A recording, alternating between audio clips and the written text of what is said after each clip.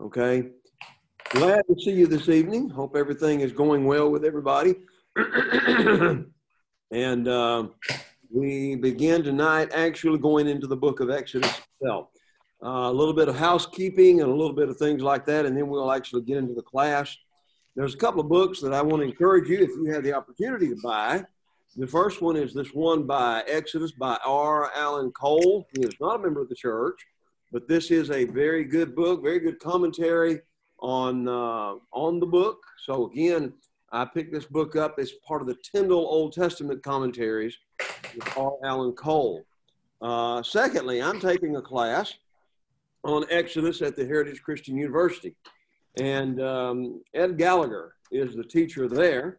He wrote a book, and this is more, and Jim, this might be something you'd be interested in.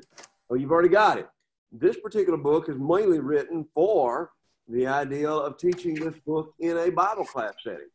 It's got 13 weeks, and he does bring out a lot of different things in here. So let me encourage you to get to that. You can get it from Amazon. And Jim, did you have to give your book back? Sir? Did you have to send your book back? No, why? All right, there were some errors in it they caught after the first printing, and so I had to send mine back and get another one. One way you can know if there's an error in it is go to page 217. Okay? Hang on one second. All right. Alrighty. Okay. And down at the bottom, there's a chart. Yes. Okay, does that chart go all the way across to the edge of the page? Yeah. Well, as far as the print goes, yes. All right, then you'll probably be all right. Okay. All righty. Okay. Another commentary I suggest, and this is the one I suggest you buy, is Truth for Today commentary on Exodus. Yep. Again, Coy Roper wrote this one. Again, whenever I first took the course at Heritage Christian University, he wrote a book. So it seems like, and I'm saying this tongue in cheek, but it seems like a lot of these folks that are teaching these books are the guys who write books and trying to sell books. But that's okay if those books help us out in the long haul. So that's what I'm trying to emphasize as we go through here. Hey, Tommy. Yes. The Cole book, it might look different than yours. It has this is the new print, and it has a different cover on it. So I just want to let somebody know if they go try to order it, and Okay. they don't see yours, it's this one. So it's the same. Okay. It's the same book. All righty. And recording that's where everybody can be a part of that, and you can see that on the video a little bit later on. Tonight we are going to get into the book of Exodus itself, and I'm going to continue by emphasizing again what Exodus tells us about God. Remember last week we spent a little bit of time talking about the idea of theology, and the Bible is really a book telling us about God. So we saw last week, especially in the book of Genesis, how God introduces himself. And I made the mention of the fact that we don't know exactly when Genesis was written. I told you that probably or possibly, and this is my opinion, and that and $2.50 will buy you a Coke. But the reality I want you to think about is the fact that he probably wrote a lot of that during the time of the wilderness wanderings. And again, he may have wrote Exodus about that same time frame. But it is a chronology that goes all the way through there. And so as you begin to see Genesis and how God reveals himself there, when we come to the book of Exodus, God is revealing himself even further in the book of Exodus. And that's where I'm going to try to begin tonight. Before we go further, however, let's pray. Thank you, Father, for the day and for the blessings you give me. And thank you for allowing me to be a teacher. Yes, I pray, Father, that I do the very best job I can for your glory and your honor. Yes. I pray that you would help us, Father, to honor you, to praise your name and everything. Father, help us to understand that the more we understand you, the more we're going to be able to share with you with others. And Father, help us to get it right. Yes. There's so many different ideas about God and what he does and what he doesn't do. And again, it's not because people are studying the scriptures. It's just we make a God in our own image. And Father, we humbly ask you that we might understand you as you have revealed yourself to us. Please, Lord, help us. Help me to do the very best job I can. Be with every one of my students, whatever problems or trials they're dealing with in their lives. And help us, Lord, to honor you in every way. In Jesus' name I pray. Amen. Amen. All right. Now, we talked about, like I said, some of the ideals of the theology of Genesis. Today, we're going to talk about that in Exodus. One of the things that I want to bring out to you is that, and you might jot this down, you might see this on the test, hint. But one of the things you might see is the idea of what does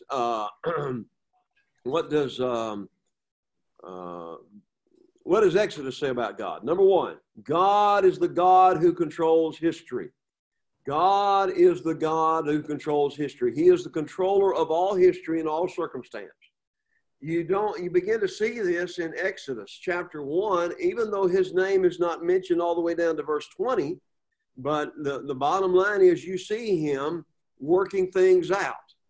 And I want to emphasize that idea. The Hebrews, the Jews, saw God, well, I told you last week, they believed that his Exodus was the supreme act of all history, all right?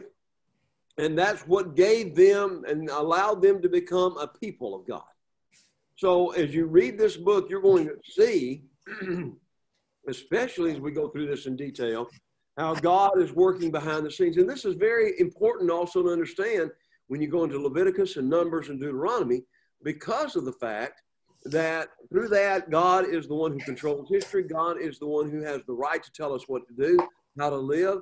God also has the right to punish whenever we don't live up to that. God overrules all the events for the ultimate good of his people. All right. And again, that says a lot about God's providence.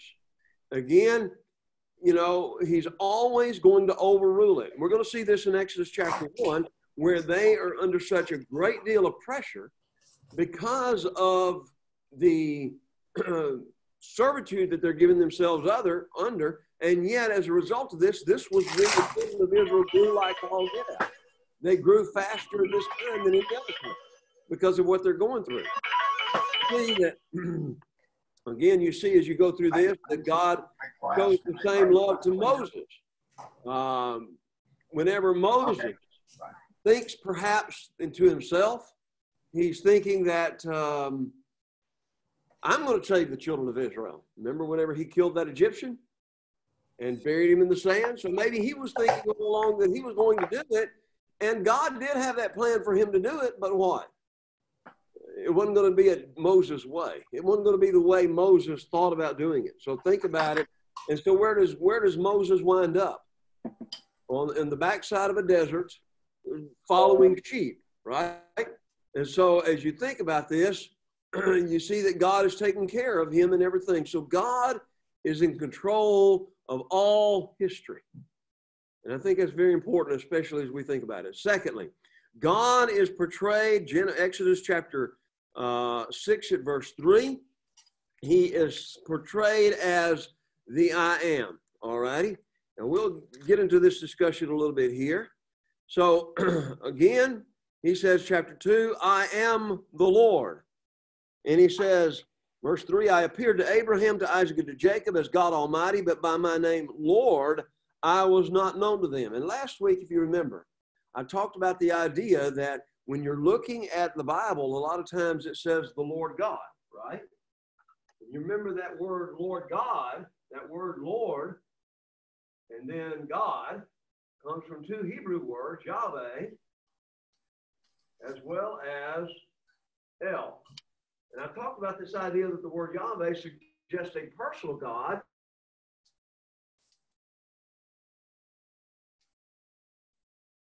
Being creator and all-knowing, all-wise, but here you see him as a personal God. So, as he now begins to emphasize that idea, he's stressing to all of them, again, what they need to know. Now, as you look at this passage, he says, I appeared to Abraham and to Jacob as God Almighty. Okay? But by my name, Lord, I was not known to them. Yet, when we go back to Genesis, and this again is one of the things that I argue that Genesis may have been written later. But when you go back to Genesis, it talks about the Lord God, the Lord God, the Lord God. Well, again, Moses is writing all of this. And so as we're thinking about it in that respect, we have to realize that did he reveal himself to Abraham, Isaac, and the others as a personal God, Yahweh, or was it more what? The ideal of him being creator and the one to whom everybody is there. So that's the thing we have to come into contact with, especially when we come to Exodus chapter 6.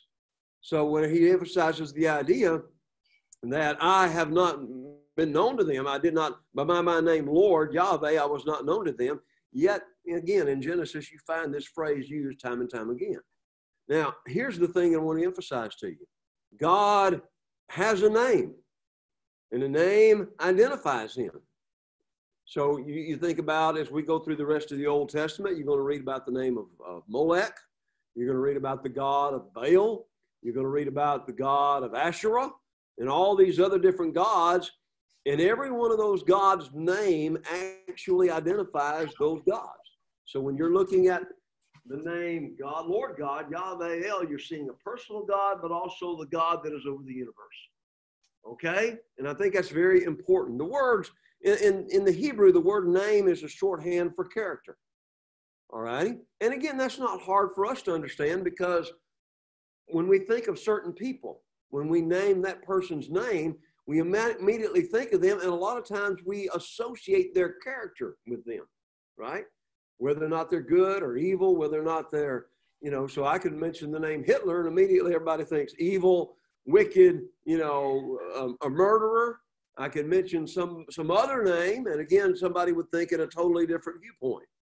And so here's the thing that he's going to emphasize. Whenever they proclaim the name of Yahweh or the name of Jehovah, this is going to emphasize, again, God's character, and it's going to be the name.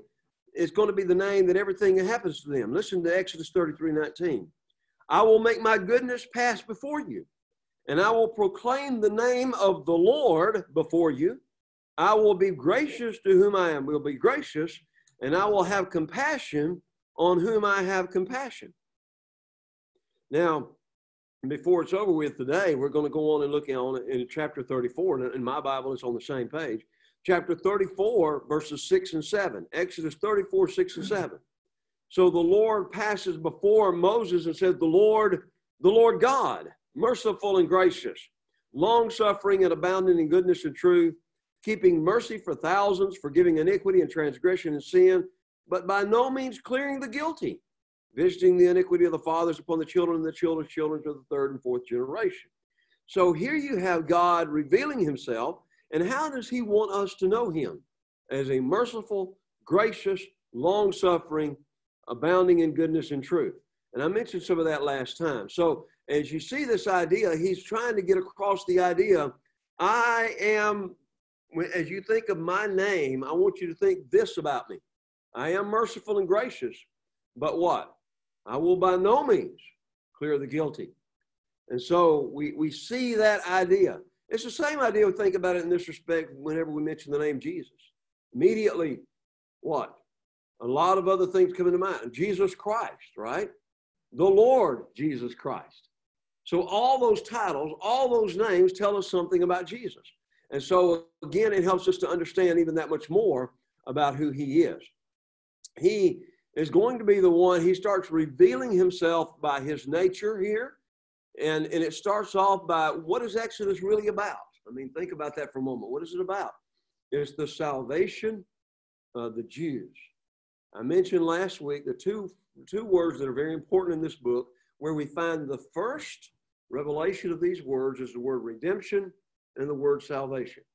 So, hey, brother, come on in. Glad to see you. All righty? So, he continues to, as it was, show himself to the people to where, again, they know who he is. And they're trying to get to know who God is. And so that's where we are. Number 3, he is the God who is holy. I even mentioned that earlier, right? I mentioned that last week. Last week, I emphasized the idea that God is holy. And so when Moses is there in Exodus chapter 3 at verse 5, he says, he sees this burning bush, this flame of fire in a bush, and he says, take your sandals off your feet, for the place where you stand is what? Holy ground. Now, why was it holy? I mentioned this last week. It's holy because God's there. And I challenge us again, and I hope to emphasize this idea over and over again. Maybe that would, again, make us stop and think about whenever we gather together as the church, that we must be holy. If we're going to come before God, this holy God, we have to be holy as well. And so that calls for us to live that kind of life that God demands. The word holy suggests the idea not just set apart, though he is, but he's also, the word holy suggests a moral content. The idea, he reveals himself in the Ten Commandments. Well, as he reveals himself in the Ten Commandments, what do you have? You're having there a revelation of who he is, and he's telling us how we need to be. Think about the first 4 commandments, right? Those are the commandments that deal with God and who he is. And then the rest of the commandments are, you might say, as I mentioned even a little bit last week, the next 6 commandments deal with the relations that we have with one another. I am the Lord your God. You shall have no other gods before me. You shall not make for yourself a carved image. You shall not take the name of the Lord your God in vain. And you remember the Sabbath day to keep it holy. Then the other commands: honor your father and mother. You shall not murder, commit adultery. You shall not steal, bear false witness, or covet your neighbor's house. So all of these commands are there in Exodus chapter 20. The first 4 emphasize his character and emphasize why they shouldn't do certain things. The second, or the last 6, emphasize the way we should live as a result of it. So when we think about this idea, of holiness and how God has called us to holiness, what does that say? It emphasizes the idea that if we will be holy, we have to do what God wants, right? And that means we have to obey his will. So think about this. When we are not in the right relationship with God, whose fault is it? Right. And that necessarily means that all of us have to make a decision that, as Jesus would say, not my will, but thine be done. So again, Leviticus 19, verse 2, he tells the children of Israel, they're at Mount Sinai. Remember the whole book of Leviticus.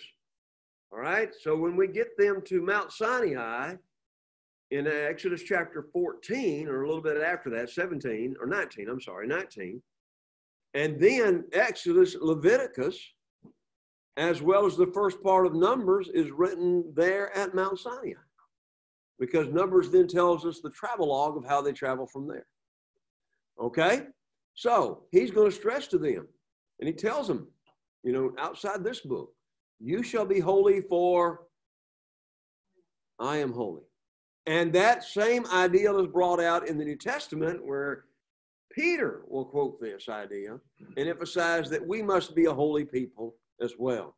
So holiness does mean that we are set apart, but it also, when it's talking about God, it emphasizes that God's nature is so different from anything else that he is holy and set apart from everything. So a lot of people, and we do understand about God from his creation, right? We know that he's omniscient and omnipotent and omnipresent.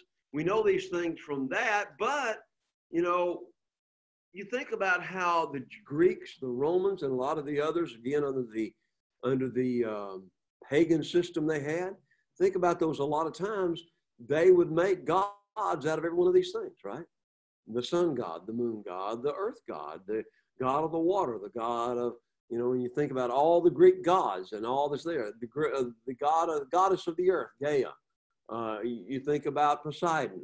You think about all these different names of the gods, but they think that those gods are just over certain parts of creation. God is over all creation because God set up all creation. And so again, we emphasize the idea that the whole book of Exodus, going on into Leviticus, reiterated again in Deuteronomy, is a book about how God's people needs to be holy. I mentioned last week that God is a God who remembers. So, and again, I kind of glossed over this because I couldn't remember exactly what was being said there, but it's the idea that God is a God who acts. That's what he means. So when he saw Noah, God remembered Noah. What does that mean? God acted on Noah's behalf. So whenever we think about the idea that God thinks about us and he remembers us, he's acting on our behalf. The greatest thing he's done in acting on our behalf is what? Sending his son to die upon the cross. Do we now sit back and think that he's still not acting? No, he's still acting on our behalf. And we've got to, again, keep that ideal in mind. And he's going to do it with the idea of the covenant. We talked a little bit very briefly about that ideal of the covenant. All righty? God is a God who acts in salvation. All righty? Exodus 3, verse 8. I have come down to deliver them out of the hand of the Egyptians, to bring them up unto a land, good and large land, to a land flowing with milk and honey, to the land of the Canaanites. So we talked about that. Here again is where this ideal of salvation is first found. Okay? This is a characteristic of God from the very beginning and continues. He's always there to rescue the oppressed and the helpless. And again, think about the idea that how does that fit with Jesus? Does he not rescue the helpless? Are we not caught in the throes of sin? Did he not, when we were baptized into Christ, raised to walk in newness of life, did he not give us the ability to break the power of sin in our lives? Absolutely. So he is a God that stands and is there to help us. All righty? He's a God who acts in judgment. He is a God who acts in judgment. All righty? And you think about the idea of judgment, we don't want to talk about that a lot, but the bottom line is what? This is how God looks at sin. To us, sin is not that big a deal. We're living in a culture today that's disregarding the whole ideal of sin, but to God, it is very serious. Proof? The Ten Commandments. This is the way I expect you to order your life because you are now my people. And then he starts getting into all the details behind that. God's anger will burn against his people when they sin against him in Exodus chapter 32, verse 10. When they make that golden calf, and the Bible said God's anger burned against them. I don't want to be on that part of God's anger. I don't want that. I just really don't. You think about the idea how the Levites, some of the Levites went through and killed 3,000 whenever they committed that sin with the golden calf, Exodus 32, verse 28. And then the plague that followed. So you see, bottom line is, Israel, as I mentioned before, is always going to interpret everything with regards to the Exodus, even going back to, as I mentioned before in Jeremiah, where bringing back that whole idea of them coming back is part of that. Next, God is a God whose anger may be averted. God is a God whose anger may be averted. What does that mean? If you repent and you pray, then you can be forgiven. Okay? Think about this. You're going to see this whole thing over and over again. Sin offerings can turn it aside, Exodus 29, 10 through 14. Leviticus gives us a lot better examples of that. So again, Moses, and one of the things we will talk about even more, whenever the children of Israel commit the sin with a golden calf, Moses intercedes in prayer. And he says, look, these are your people. But he also emphasizes what? If you won't save them, take my life. Who does that remind us of? Jesus. So you see that heart there for both of them, and Jesus as well as Moses, his willingness to give his life for the people and give up, as it was, eternity itself for the people. So he is the God. Next, he's the God who speaks. He is the God who speaks. He is a living God. He's living and active. He's a God who reveals himself in word. And again, we mentioned this idea very quickly. I'm going through some of this stuff again. Just wanted to make sure if there's anything else I wanted to say about it. So again, this is the self-declaration of God. God is transcendent. That means he is above all else. And that's it. And he is a God who lives among his people. I mentioned all of that. All righty. So I did want to cover some of that stuff again and emphasize that again as we got started into the class tonight. I know I spent a little bit of time on this, but to me, the rest of the book is going to be keying in on this. All right. Now we get into the book itself. We start dealing with some other issues. I was doing more research today, brought it with me. If any of you have Unger's Bible Dictionary, some of you may have it, some of you may not, go to page 333, and it talks about the date of the Exodus. There is a debate among a lot of scholars as to when the Exodus actually took place. There's two particular dates that's going on there, and here's some things that I want you to think about. The first date that is suggested is 1441 BC. 1441 BC. Okay? Now, and part of the reason for this is because, again, you're going to read as you read in this particular dictionary, and there's some other suggestions out there. If you're reading the book of Exodus from Coy Roper, he takes the other date. The other date will be 1290 BC. Okay? So 1290 BC. So obviously, as you start thinking about the dates and everything along this line, here's some reasons. 1 Kings chapter 6, verse 1. 1 Kings chapter 6, verse 1 says, concerning the Exodus, it says this specifically about it, that Solomon began to build the house of Jehovah in the 480th year after the children of Israel will come up out of the land of Egypt.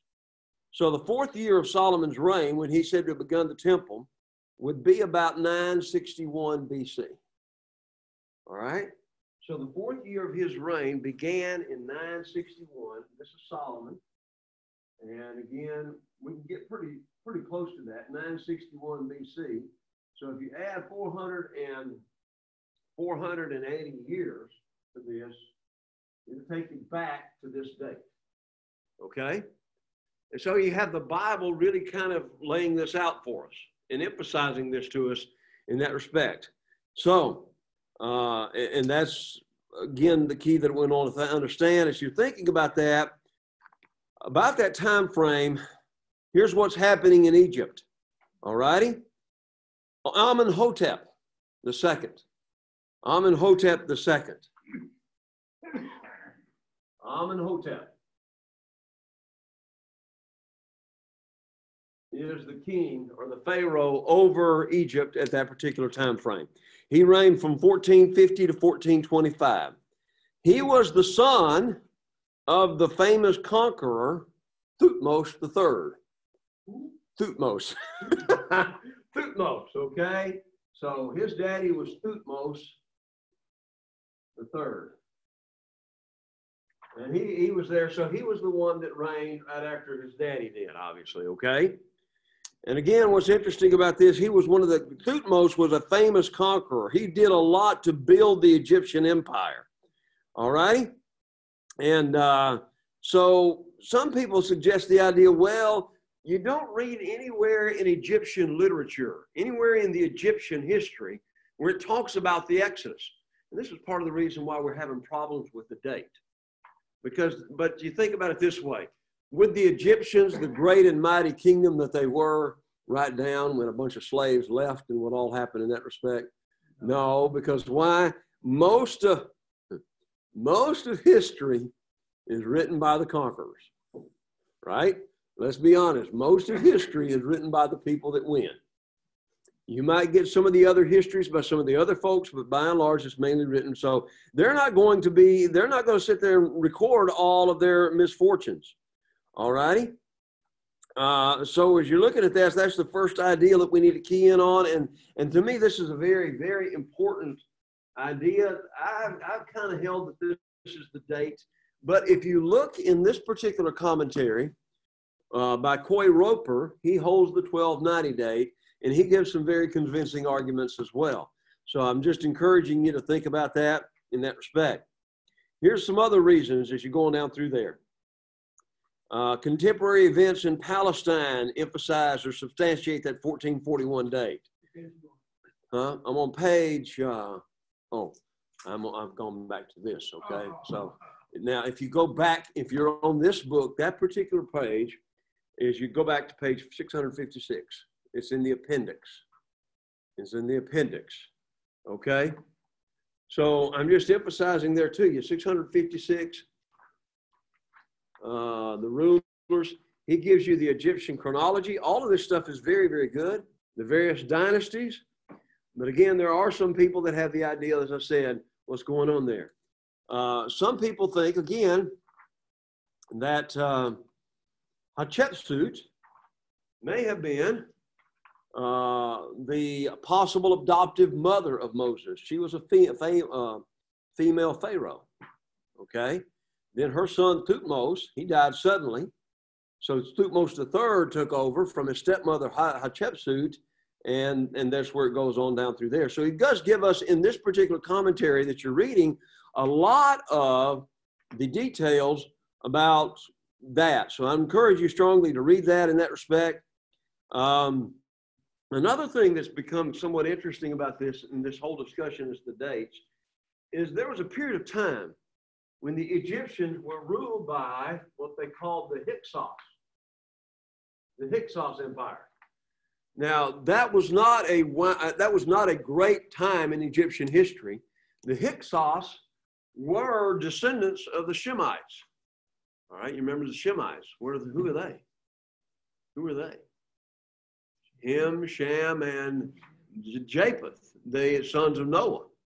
So the Semites, and by the way, the Jewish nation itself comes from him. So there is a suggestion that it's for a period of time there was, and some of these people that do this are trying to tie the date back to that time.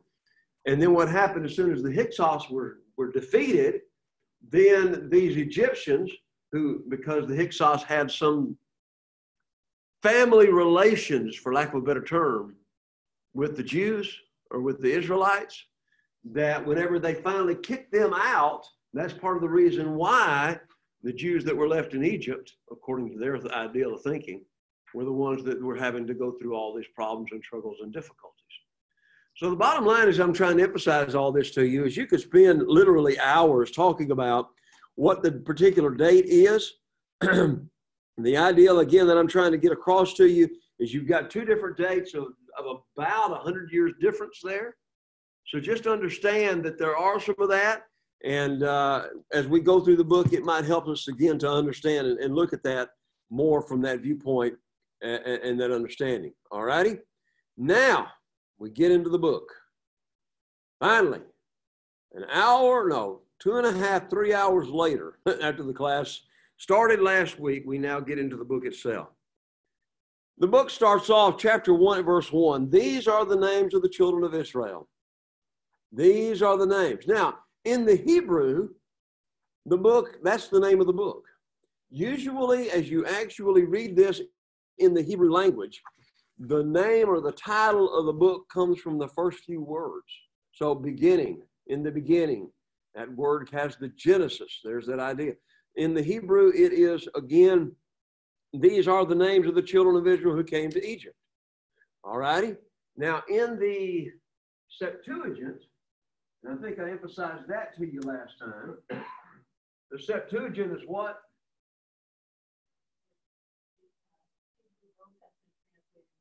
Right, it's the Septuagint. And again, a lot of times if you're reading this, that's the way it's shown, okay? All righty, and the reason, again, for those of you that don't understand that, the reason why this is the Roman numeral 70, okay, 70 writers. And what happened was, during the time between the Testaments, Ptolemy of Egypt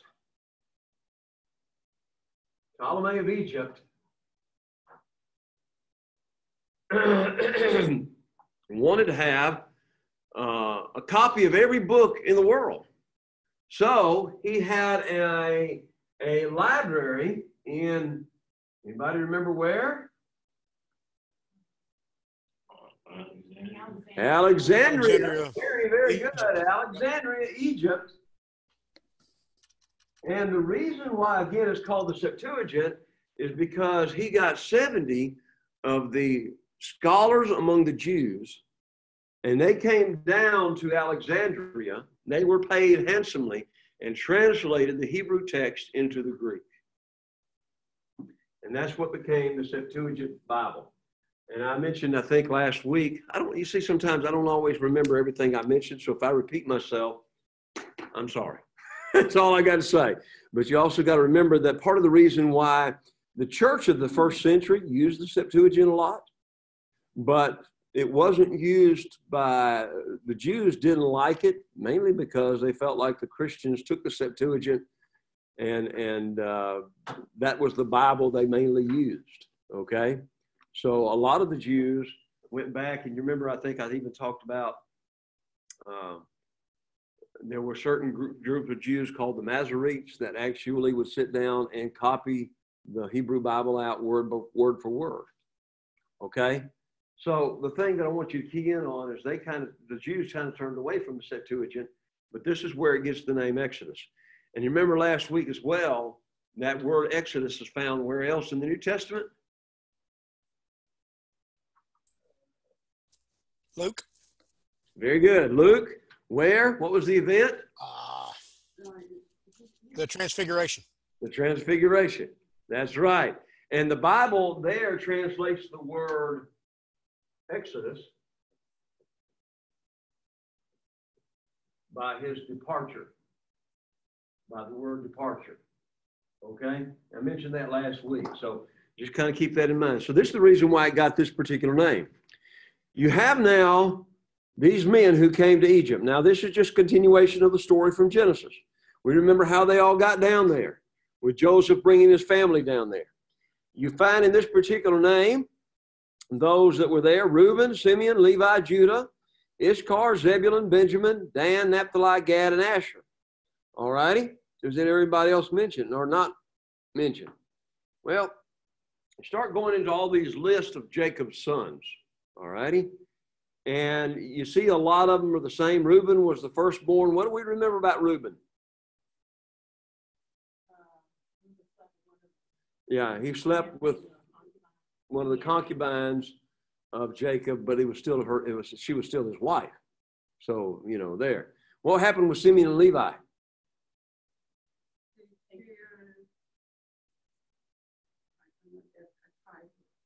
That's okay. The Dinah incident where in Shechem, they had taken and violated Dinah, and then they had asked all the men to be circumcised, and then whenever they were circumcised, they went in and slaughtered all the men of the city, okay? So because of that, and you go back to Genesis chapter 49, when Jacob is giving that blessing on all of them, you can see the history. So who then becomes the one that actually starts to be the king? It's the tribe of Judah, right? Joseph had how many sons? 2. And who were they? Manasseh and Ephraim. And what's interesting, he gets that double portion in this respect. Now, you've got to remember back in those times, if you were the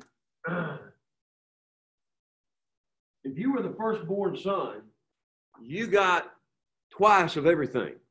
So if you had 12 sons, all right, if you had 12 sons and you were the firstborn son, then what?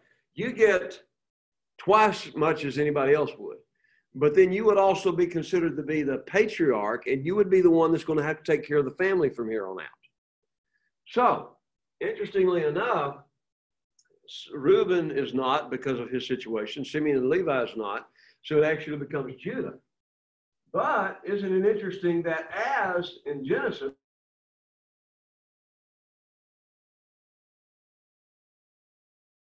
especially chapter 50, whenever Joseph comes before his daddy, he has his 2 sons, and these 2 sons actually become what? Manasseh and Ephraim, which becomes part of the tribes of Judah. So they're actually getting that double portion in that sense because he's blessing those 2 sons. They're now mine, and therefore what? Joseph's descendants got the double portion. Why? Because he was married to Rachel, and that was his favorite wife. there's so much more can be said about that when we talk about divorce and all this other stuff, trying to get along with that. But that's a whole nother study through the book of Genesis to see the family dynamics whenever you have divorce. Okay. All righty. He emphasizes the idea all those who were descendants of Jacob were 70 persons, for Joseph was in Egypt already. Now, 70 persons, when you go to Acts chapter 7, Stephen is giving that and says there are 75 people. Well, what's the difference? Is there a contradiction between Acts chapter 7, whenever he talks about the 75, and here in Exodus chapter 1 and verse 5, where he talks about 70? No, there's not a problem because Joseph was there already. And so Joseph's descendants and others would be a part of that. So whenever Stephen is preaching that sermon in Acts chapter 7, he's just summarizing it. The Bible's going to give us a lot more detail here, but in that particular situation, he's going to summarize it quicker in that respect so that everybody can stay on line with it. All righty? And Joseph died, all his brothers, all that generation. But notice, and I've always done this in my Bible, but the children of Israel were fruitful, increased abundantly, multiplied, grew exceedingly mighty. Now, you've got to remember that the events that we read about in Genesis, that Pharaoh's dead. And it may very well be the son of that Pharaoh or even the grandson of that Pharaoh. And that's part of the reason why some people really are trying to emphasize when the Exodus happened, because if it was, which they're trying to figure out exactly who the Pharaoh was. If it was 1290, then that Pharaoh is a fellow by the name of Ramesses. And part of the reason why, again, that they will emphasize the year 1290 is because in Exodus is going to mention the idea of the city of Ramesses being built. So that's the reason why some people think, well, he built that city and named it after himself, and that's part of the reason why. So you see those dates are something that we struggle with trying to figure out, just like trying to figure out exactly who was the Pharaoh of the Exodus. It wasn't Kirk Douglas. Okay, I'll say that. Okay, and that's all I'm going to say about that. All righty. So, Yul Brynner, I'm sorry. It wasn't Kirk Douglas either then, was it? See, okay, so it wasn't Yul Brynner or Kirk Douglas. So you know what I'm trying to say. Thank you, brother. I appreciate that. Y'all are going to call me on these movie things, and that's okay. That's fine. That's fine. There arose a new king. Now, verse 7 is very important to me in the fact that in the midst of everything that was going on, that God blessed them. God bless them. Later, when we actually get into the book, we're going to see that there were 603,550 fighting men that came out, and this is found in the book of Numbers. And it emphasizes the idea, let's suppose that every one of these, now these are just the fighting men. So you have a whole group of people that are older than the fighting men.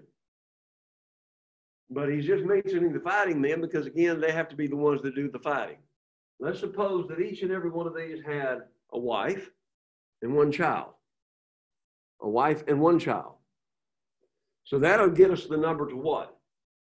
Close to 2 million. All righty? That's a very important thing to think about, especially later when we see about how God is going to take care of these people in a place where there's no farmland or anything else. He's taking care of that. If you key in on the fact and ideal as well, that you have this older generation, okay? This older generation here, this number of people leaving the children of Israel or leaving Egypt could be up to 3 million. Now, I don't know how many of us really think about that. Sometimes we think, well, maybe there was just some little family trotting out down on the way, but no, we're talking about 3 million. Can you imagine the logistics of that? Feeding 3 million people a day, making sure they have enough water. Not only them, but also all.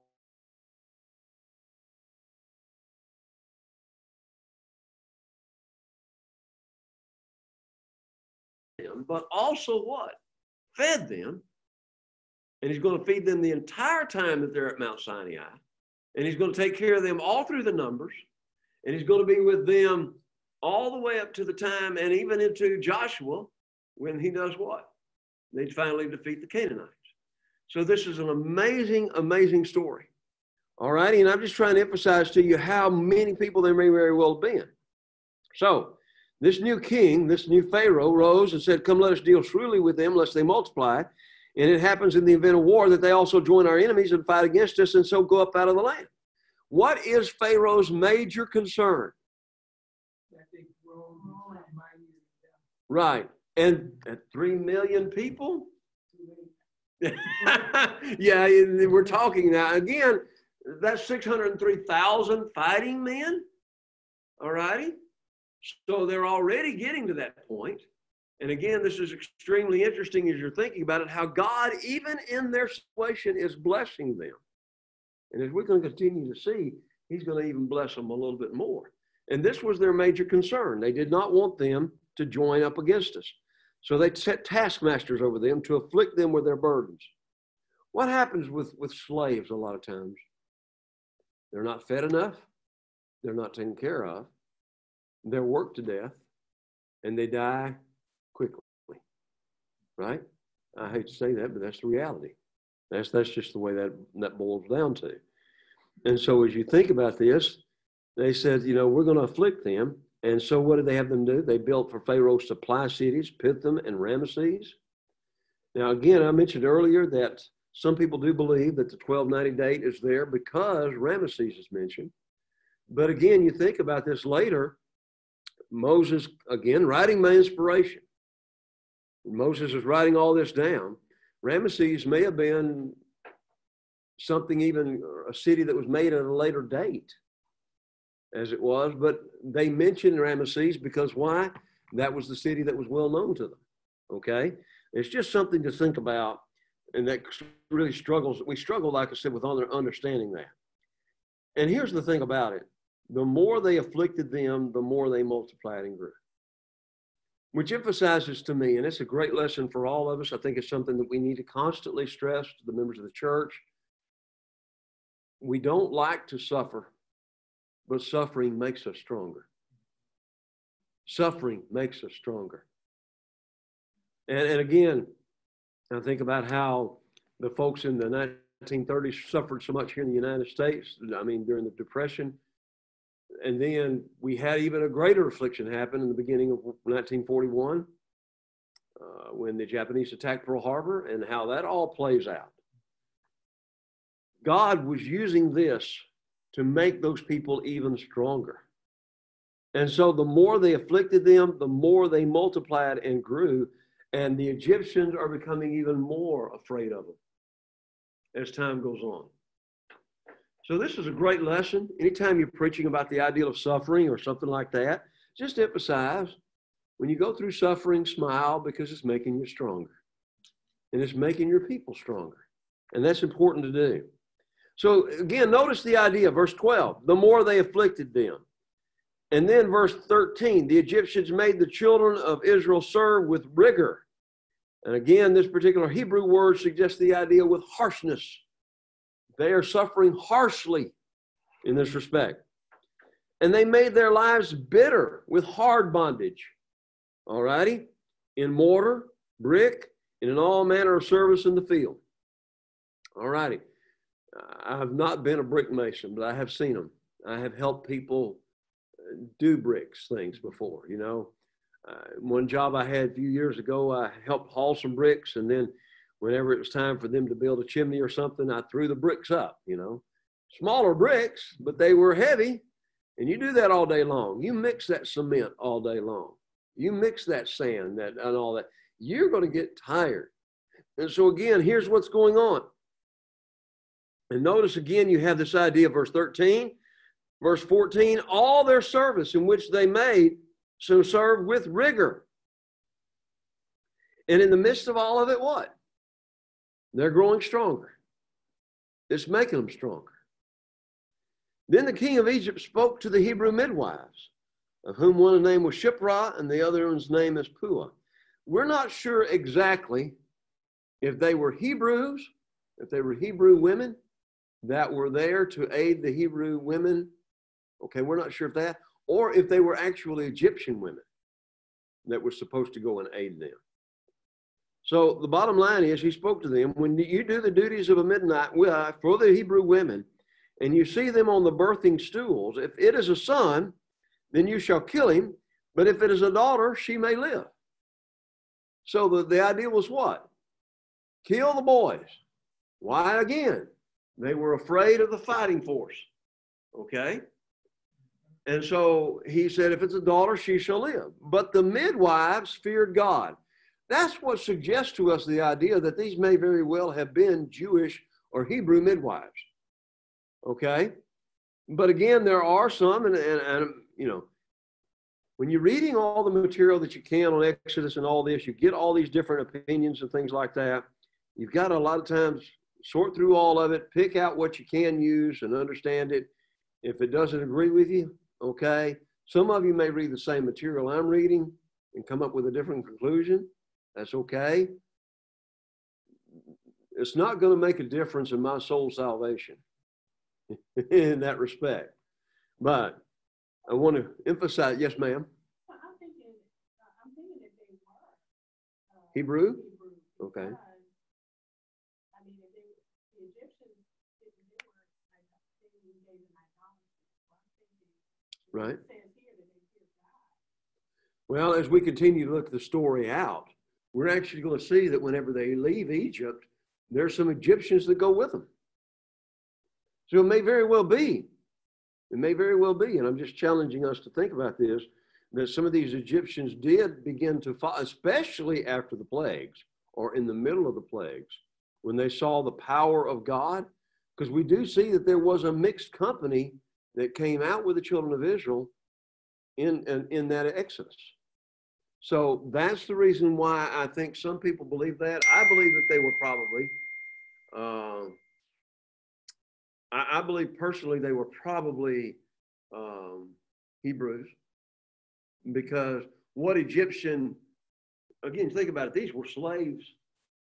What Egyptian woman is going to go help serve a bunch of slaves?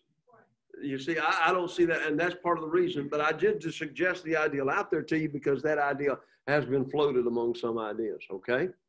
All righty? So we go on. When you do that, kill this, okay? Did somebody say something?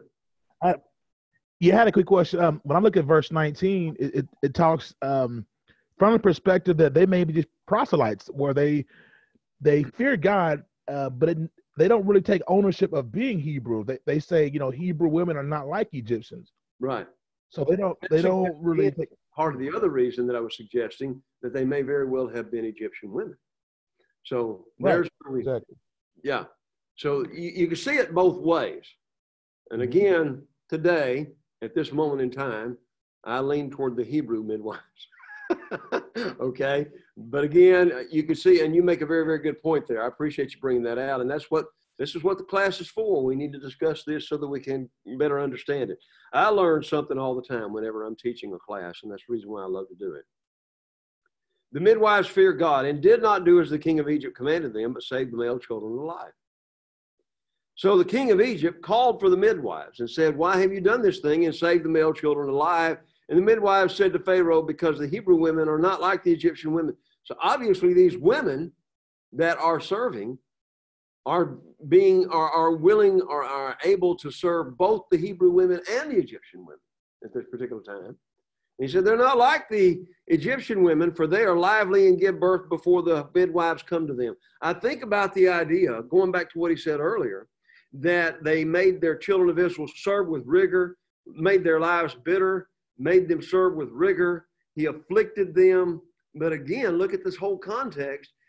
Could it be that these Hebrew women were giving birth quickly in these situations because of what they were going through? Because they were strong enough to give birth that quickly?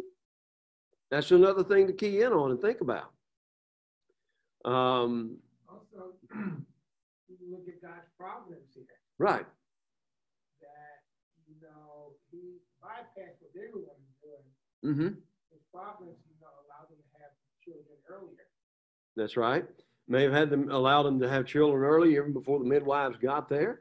may have had, again, God blessed these midwives because of this. Now, if you remember last semester, we had this discussion about Christian ethics, right? And we talked about, were the midwives lying to Pharaoh in this situation?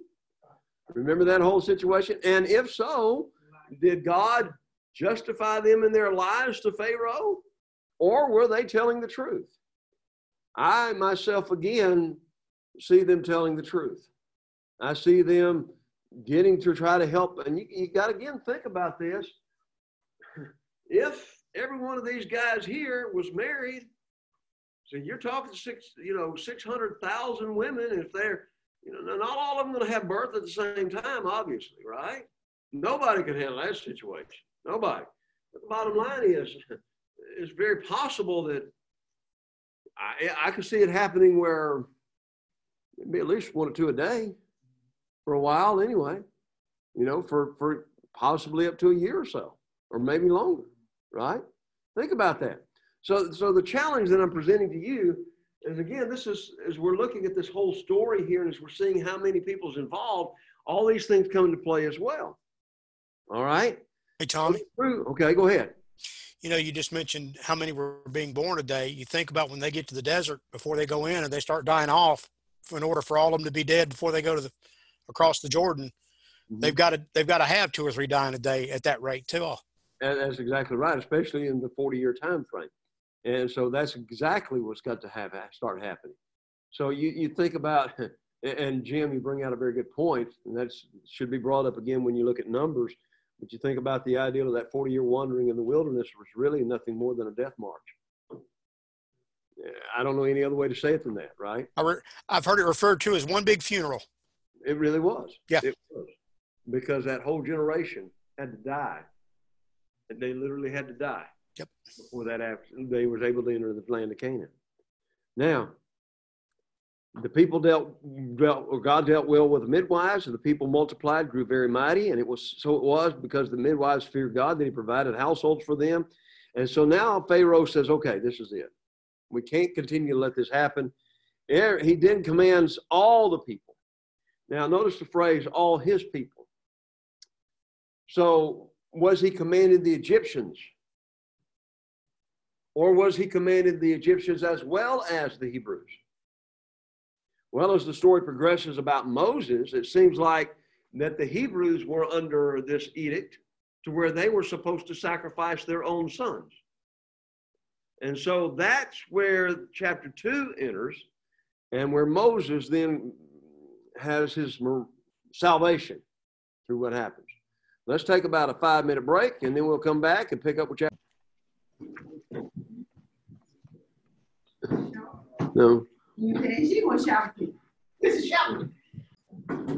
Okay.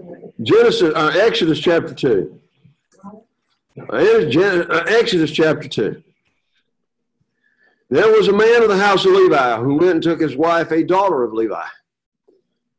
And the woman conceived and bore a son. And when she saw that he was a beautiful child, she hid him 3 months. Okay. Now here you have this house of Levi. So we know now what tribe Moses is from. It's from the tribe of Levi, which later becomes, the dedication later is the house of the Levites. That's where we also get the term Leviticus, because it's mainly dealing with the priesthood. The woman conceived. She saw that he was a beautiful child. She hid him 3 months. How hard is it to hide a 3-month-old baby? Why? Yeah, they're going to cry and everything. And you can't, no matter what you try to do, you can't keep them quiet, right? And that's just part of the way it is. So when she no longer could hide him, she made an ark. This word ark is the same word that's used in Genesis 6. Talk about Noah's ark, okay?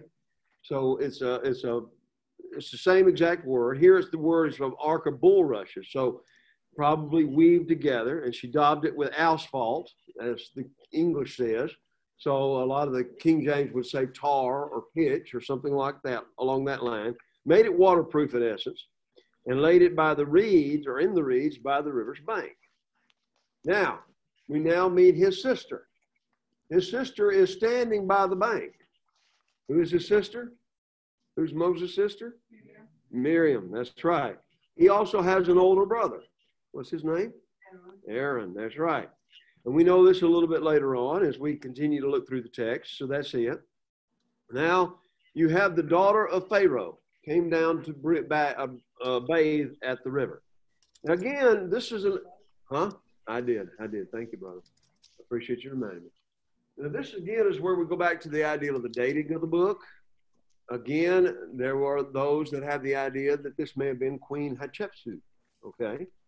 And that she raised Moses up as a prince, the prince of Egypt.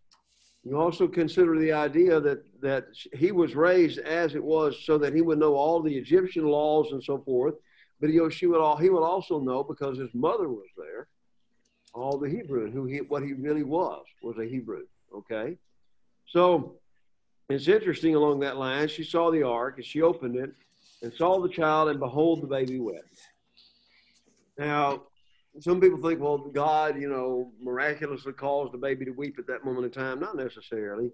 If the baby had been covered and then he sees a woman that he's never seen before, of course she's going to cry, And of course what does that do to women? Baby crying, what does that do to women? We got to take care of those babies, right? You got to take care of them. And I rejoice with you on that. And listen, I've had 3 sons and enjoyed 8 grandchildren, and a baby cries, I'm going to go try to figure out what's going on, okay? But the bottom line is, here you are, and here he is, and she had compassion on him. And said, this is one of the Hebrews' children.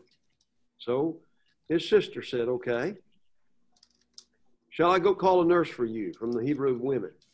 Now, if you read the account again in Josephus, and I'm continuing to encourage you to read the Josephus account, but supposedly according to Josephus and also Philo, when Moses was at this age, numerous Egyptian women were brought in to nurse the child, and they all refused it. In other words, he refused all of them to nurse the child. So none of these wet nurses he would take to that. But when his mother came, of course, obviously, he took to her. Okay, that's another little interesting tidbit that you don't get from the Bible. But again, it emphasizes perhaps the lore of the Jews as you look at Josephus, or even Philo, who's emphasizing these things in these very small little details as you're looking at this. All righty? So they trying to get that, and the Pharaoh's daughter said, go, and the maiden went and called the child's mother. And now here's again providence, God's providence. So now Pharaoh's daughter said to her, take this child and nurse him for me, and I will give you your wages. So now his mother is being paid to take care of him. Think about that.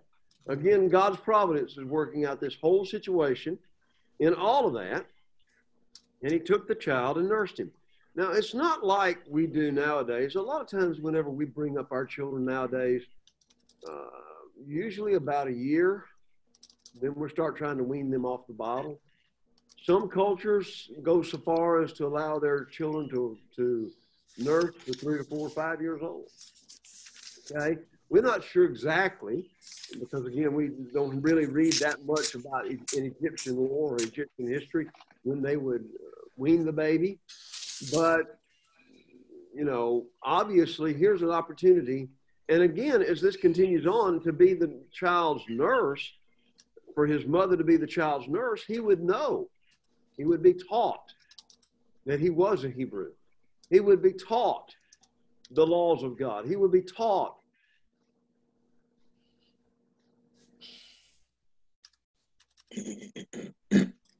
Again, 2 or 3 things are happening. God is providentially working things out to where Moses becomes the leader of the children of Israel. But you see, by staying in the court of the Egyptians, he would know all the protocol with regards to how you come before Pharaoh, how you seek an audience with Pharaoh.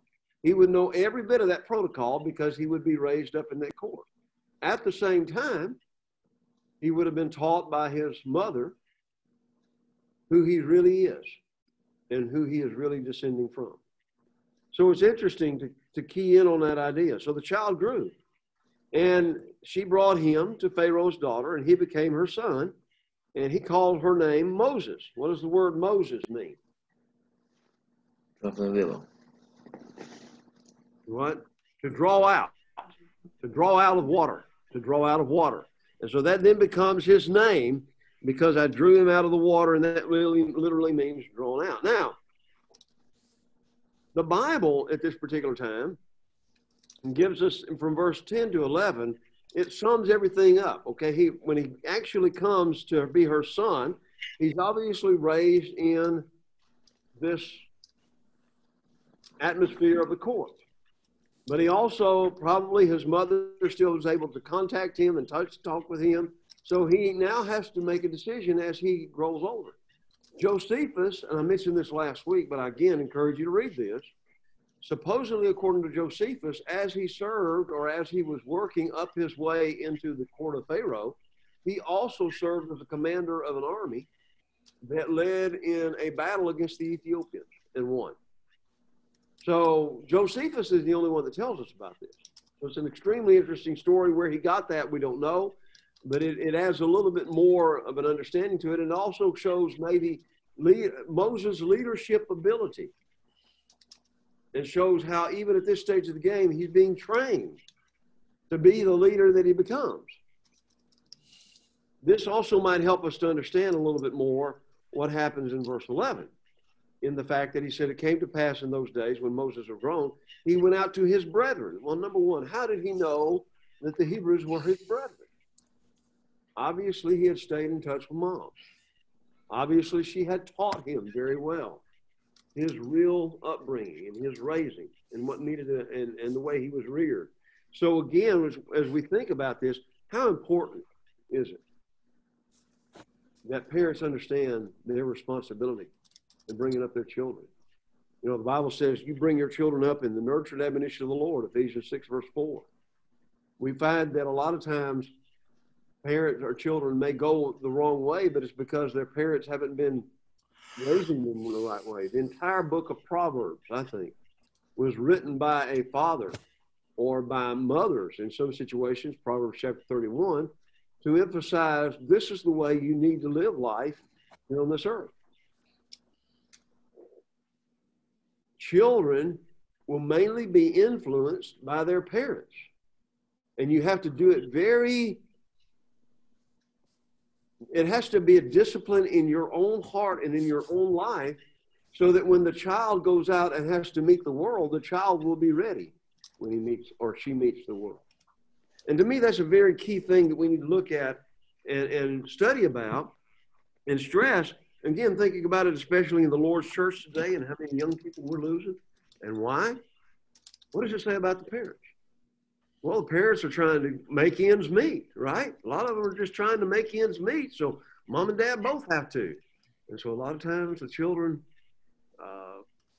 are not brought up, or whenever they do get brought up by mom and dad, then what? Mom and dad's tired. And it's been time studying with them. The extent sometimes today, and I hate to say this, but it's the truth, the extent sometimes today of a child's knowledge of God and Jesus may take place in a Bible class setting. And think about a lot of our Bible classes, where a lot of times we're just trying to keep them happy for 30 or 40, 45 minutes until their parents come and get them, and hope that maybe somewhere down the line they might be getting something from our Bible classes. Is it really the Bible class? Is it the Bible class teacher to teach our children the Word of God? Nope. Nope. It is the parents' responsibility. So are we failing in the church? I don't want to trace this rabbit too far, but I'm just asking some very serious, honest, earnest questions. We need to be teaching our children, or teaching our parents to teach their children the way of God. And more importantly, we need to be stressing to our parents that they have to live what they teach. Okay, now I'll get off that soapbox. All righty?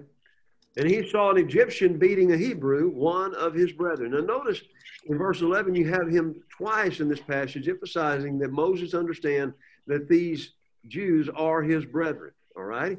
So he looked this way and that. And when he saw no one, he killed the Egyptian and hid him in the sand. What would have happened if, well, again, obviously Pharaoh does get wind of it, but what would have happened? Why was he looking both ways? Because he knew what he was about to do was going to get him in trouble.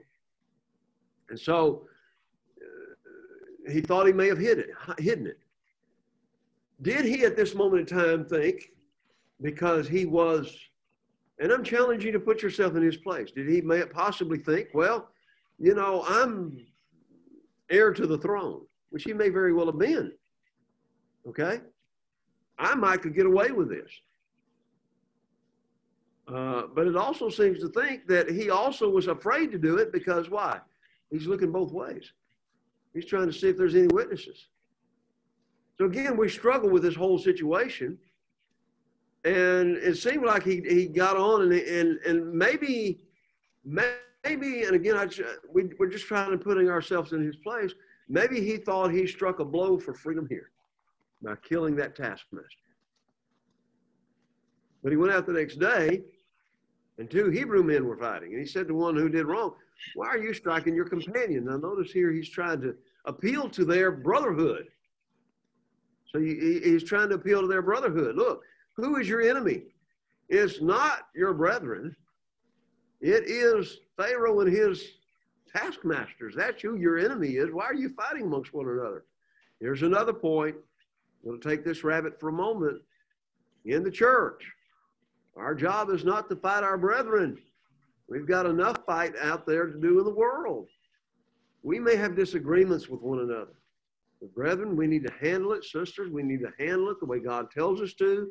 Get everything back in order as much as we possibly can and keep on doing the work. Remember, the battle is not amongst ourselves. The battle is out there in the world. All right, I've got off that soapbox. All righty. Then they said, well, who made you a prince and a judge over us? You think you're somebody. I hear him now. Well, you're no better than the rest of us. Do you intend to kill me as you killed the Egyptian? And he feared and said, surely this thing is known. So he killed that Egyptian, probably the man who he saved from the beating, started spreading the word. Now, there's a third point. And again, you get another great lesson here. How fast gossip flies. You know what I'm saying? How fast words go. I was studying with our young people at South Cobb about Proverbs chapter 10 in the latter part of the chapter where he emphasizes the lips and the tongue and so forth. Then we studied last night about James 3, and I said, you know what? And I talked with them. I said, you guys go to school all the time? I said, what happens? What causes a lot of fights at school? Somebody said something. Oh, yeah, right. Yeah, well, and I said, you know what's even worse than that? What happens in that respect is what? It's not that what's said was bad, though it may have been. It's what everybody said that was said, right? And they may not have even been there. The tongue is a deadly fire, full of deadly poison, right? And the thing is we've got to think about this in this respect. The thing is known, so obviously Pharaoh finds out about it. He has his spies. Again, I want you to put yourself back in those situations. Pharaoh probably had his spies. It's not just the taskmasters, but he probably had his spies amongst all these people so that if there was any hint of an uprising, they'd squash it as quickly as they possibly could. So again, this are some things that maybe we don't think about when we're reading through this. We kind of just gloss over it very quickly. So, but the bottom line is all of these things come into play. And so Moses has to flee for his life. And he sought to kill Moses. And Moses fled from the face of Pharaoh and dwelt in the land of Midian. And he sat down by a well. So he flees from Egypt. heads toward the land and the Midianites. And finally, he sits down by a well. And obviously, he's fleeing toward the south, because later, whenever he's leading the children of Israel out of Egypt, Jethro, also known as Reuel, this is going to be on the test. You might keep those names important. All right, Jethro, who's also known as Reuel, is going to meet him with his wife, Zipporah, and his son. So just keep those things in mind, because he's going to ask Jethro to stay with him for a while. Yes, ma'am.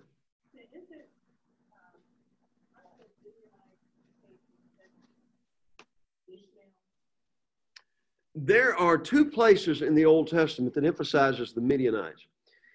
Some people do believe that they may very well have been that. I'm remembering whenever I think of the Midianites, and this is where I'm going to try to look it up very quickly and make sure about this. Let me see. I'm wanting to say it's Genesis 25. Abram again took a wife and made her name was Keturah. So after Sarah died, he took another wife, and she bore him Zimram, Jokshan, Medan, Midian, Ishbak, and Shua. So now that may have come from Abraham. However, and I do believe, if I'm not mistaken, I'm trying to go back and remember where the descendants of Ishmael is. Hagar and Ishmael depart. Okay, yeah, the families. And again, you have the genealogy of Ishmael. You have Ishmael, Nebajoth, Kedar, Abdil, Midsam, Mishma, Duma, Masa, Hadar, Hema, Jetur, Naphish, and Kadima. So I don't think he's going to be a descendant of Ishmael. He's going to be he's a descendant of Abraham in that respect. Okay, so very good question. And so it goes down to this Midianites. Now, and he sat down by this well. Now, the priest of Midian. Now, we know later on that we find out his name is Jethro. Okay, Jethro is going to give Moses some advice when it comes down to helping lead the people. But we also know that he had 7 daughters. All righty, but he's also called a priest. Now, what is a priest's job? Offer sacrifice for the family. Offer the sacrifices for the family. And obviously, he's a priest of God.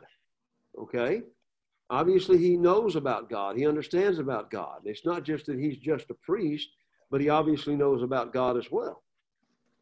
So the question comes in, how did he know God? Later on, we know of another priest by the name of Melchizedek, or earlier back in Genesis, right?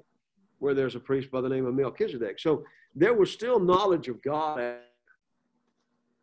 It seems like, again, later when Jethro does meet him and he reproves Moses because of what he's doing, that he rejoices in what God has done. And it seems like if he was not, and that's a good question, did he know God at this time? We don't know. But it seems like when he hears all that God had done and how how God had delivered the Egyptians, he praises God. And at that, so was he a believer before then or not? We're not sure. We're not sure. So they drew water. They came and drew water, and they filled the troughs to water their father's flock. So what did it mean by drawing water? They had to dip the bucket down in the well, pull it out. If you've ever carried water, you know how heavy it can be. I again grew up on a farm. I had to haul water sometimes. 2 5-gallon buckets. A gallon of water weighs 8 pounds. So you get 5 gallons, you got 40 pounds toting that water. Trying not to spill any of it, because what? You don't want to have to spill it and have to go back and get some more. And we don't know how much big it was, but here these ladies were there taking care of the Midianites, and then the shepherds came and drove them away. Oh, and again, as you're reading Josephus gives us this little hint that the shepherds were watching until they filled the water troughs, where they didn't have to draw the water. And then they drove the women away, and Moses saw what happened. He said, no, that's not going to happen. And again, he stood and helped them and watered their flock. So again, he is what? He's on their side. And again, he obviously was an Egyptian, probably still dressed in Egyptian garb. They would have known he was Egyptian. Later, whenever they say, when they get back so early, Jethro, or also Reuel, says, well, how'd you get back so fast? Well, there was an Egyptian there. Well, how'd they know he's an Egyptian? Probably because he was dressed that way. Probably that's what he had. So it's interesting as you look at the details of the story as they are alluded to. Again, we have to stick mainly with Scripture because that we know to be inspired. His father says, well, or their father said, how is it that you can come so soon today? An Egyptian delivered us from the hand of the shepherds. He drew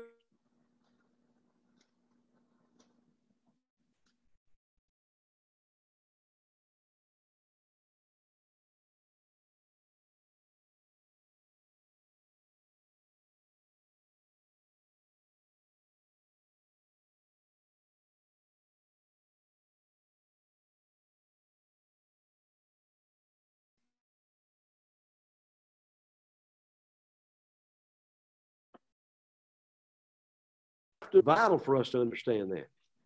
So Moses was content to live with a man, and he gave Zipporah, his daughter, to Moses. Now, how old was Moses here? At this stage of the game, probably was about 40. 40. Then he lives another 40 years with Jethro and Reuel and Zipporah. And then that's when God calls him, and he's 80 years old.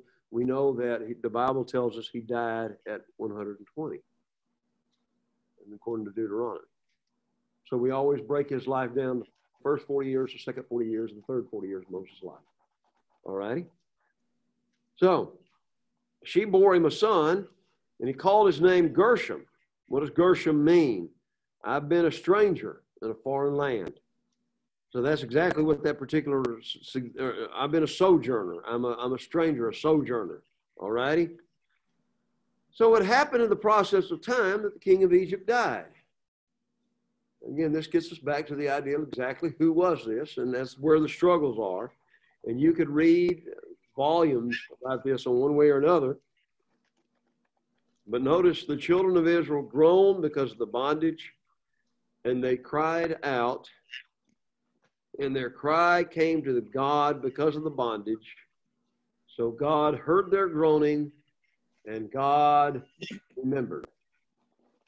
And I think I mentioned earlier, God is a God who remembers. So it's not that he just remembers like he's forgotten, but it's a God who acts.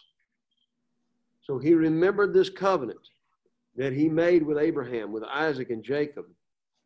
And he heard their groaning, and he looked upon the children of Israel, and God acknowledged.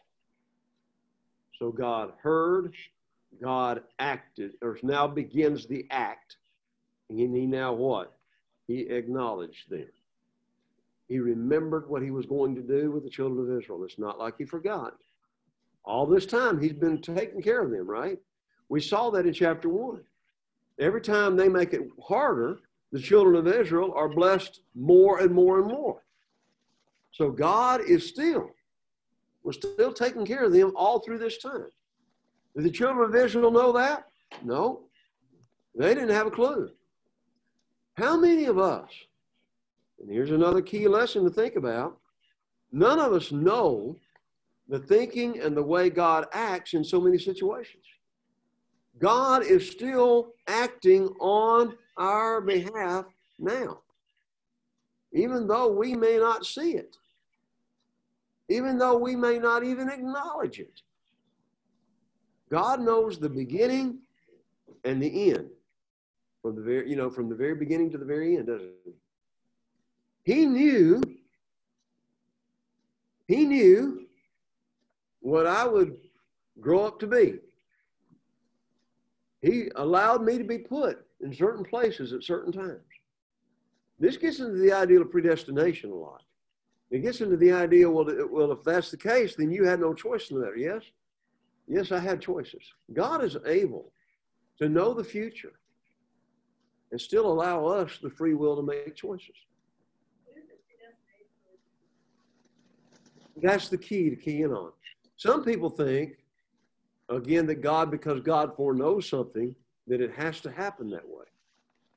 Well, not necessarily. Think about parents bringing up children. Your children, you know the child, you know their whims, you know their struggles, you know their difficulty, you know the way they act. Just because you know the child is about to make a bad decision and you allow them to do that, now you could have stopped it, couldn't you? But sometimes you have to allow the child to make those bad decisions so that they will learn, right? Sometimes you don't really know that because we're human beings. God knows it all. So you do have that idea of providence, but there are some religious groups that believe in predestination to the point that no matter what, we're going to be what God decided we was going to be. And that takes out man's free will. And that's where we have to, and this is where we because the Bible doesn't really talk about this in a lot of detail. God in the very beginning did God know that Adam and Eve would sin? Yes. Ephesians tells us that before the foundation of the world, he and Jesus and the Spirit planned for the salvation of mankind. So he knew Adam and Eve would sin. Now, a predestinarian would believe, well, they had to sin as a result of that. No, he still gave them the choice. Why? Why? Because, again, it goes back to the ideal of love. You can't really love somebody unless you choose to love somebody. And God wanted a part of his creation to love him in the way that he was loving them. And the only way they could do that was by giving them a choice. So, this is where, again, a lot of struggles go on in that respect. Moses is looking at it. We're looking at it now strictly from Moses' viewpoint. He may have at one time thought, well, I'll lead the children of Israel out of Egypt. He may have thought that he struck a blow for freedom when he killed that taskmaster. But it didn't work out that way. And for the next 40 years, as he's shepherding sheep, which God was using to prepare him for what he had to do, to watch out for all the sheep, he probably thought his life was going to end on the backside of a desert watching sheep. We've often said that part of the reason for that second 40 years of Moses' life was to humble him. Think about this in our own lives. All of us probably admit to this. When we're young, we think we got the world by the throat and we think we can do anything. We spend a lot of time learning, well, maybe I can't do everything that I needed to. And by the time we're older, then it's like, what? I'm a lot wiser now. So what? There's some things that I wanted to do when I was younger, but I'm kind of surprised. Maybe some of us are kind of surprised the way our lives wound up. I never would have dreamed that I'd have been a preacher. Never, ever. But we kind of surprised the way our lives wind up. God knew about it all from the very beginning to the end. So again, that discussion is a hard discussion to have, but I think it's mainly because, and I'm trying to share with you some of the things I'm sharing, it's mainly because we don't know God. There's some things about God we cannot know. So when we're trying to figure all this out in our own minds and in our own hearts, this is where we struggle. This is where we have, this is where we falter.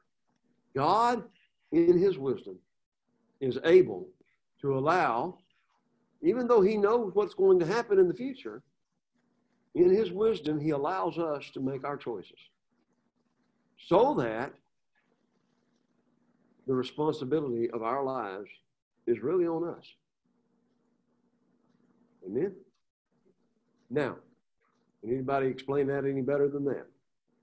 Okay, if you can, I'll let you deal with that the next time we have class, okay? But it's a big challenge. And again, the only thing I could come up with is, again, we don't know God as well as we think we know God sometimes. Now, if we make a God in our image, then that God's going to become like us, right? And I thank God that God is not like us. All righty. So, we read earlier, back in chapter 2, verse 18, that he came to Reuel, their father. Reuel is another name for Jethro.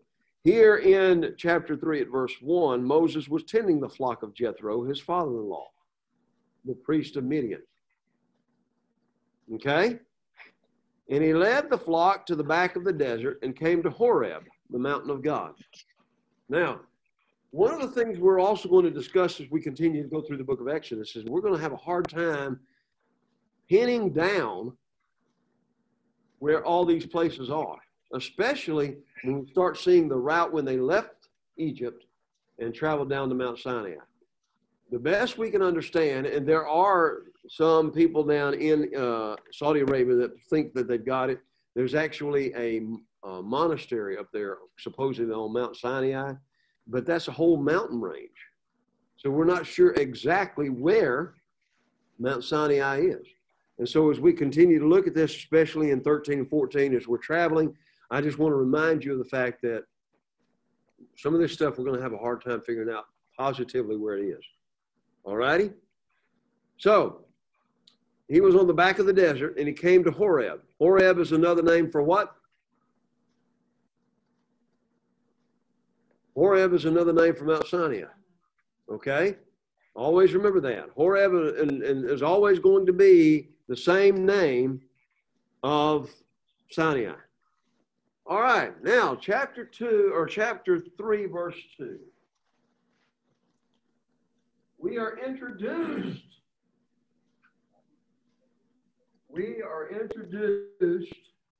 to somebody that we really haven't really met before, the angel of the Lord. All right? Notice that the term, and again, if you're reading from the English Bibles, this A is capitalized.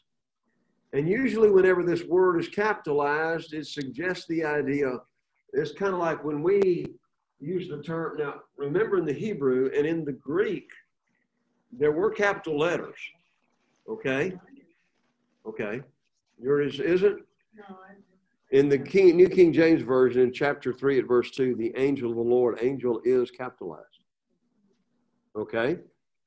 the Lord is. I know, but angel is not. You're reading from the King James? Yes. Okay. Some of the newer translations do put that there. All right? We can spend a little bit of time talking about that. There is a great lesson. If any of you get any Polish in the Pulpit lessons, Jody Apple, who is the preacher at Dahlonega now, did a lesson on this subject. So this would be another thing that might encourage you on the subject call of the angel of the Lord. And this phrase, the angel of the Lord, has been looked at. This particular angel seems to be different from every other angel. You have Michael, you have Gabriel, you have the seraphim, you have the cherubim. All right, it seems to be that this particular angel is separate and apart from all the other angels. And Jody Apple makes a very, very, very good point that this could very well be, did you hear the word could, be Jesus in pre-incarnate form. Okay? Okay? So this could be Jesus in pre-incarnate form.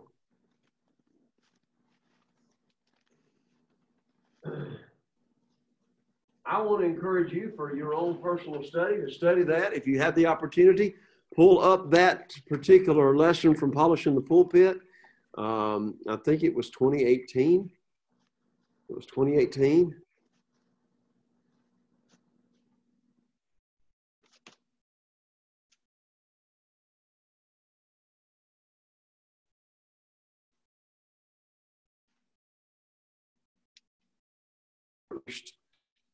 get something from or from the brethren at Jacksonville to see if there's a way that we can provide a link to that.